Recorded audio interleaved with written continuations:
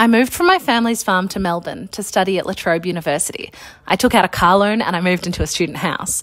Rent, food and other stuff is really expensive, and I couldn't meet my repayments. I didn't think there was any help around.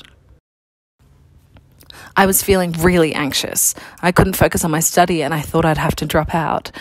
But then a friend told me that LTSU has a financial counsellor who will listen to my issues for free and work out some options together. I made an appointment with the financial counsellor. I knew I needed help, and it was great not to feel blamed. I felt relief and that I could continue my studies. We decided together to start budgeting and planning costs of rent, food, transport and bills.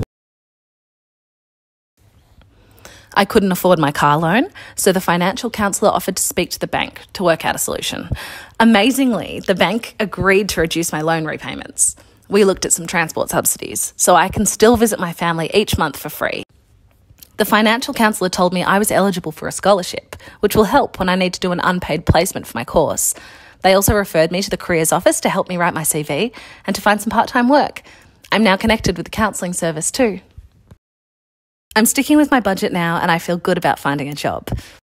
Seeing the financial counsellor at La Trobe Student Union has made a huge difference. Now that I have ongoing support, I feel confident I'll get through my degree and I feel ready for the future.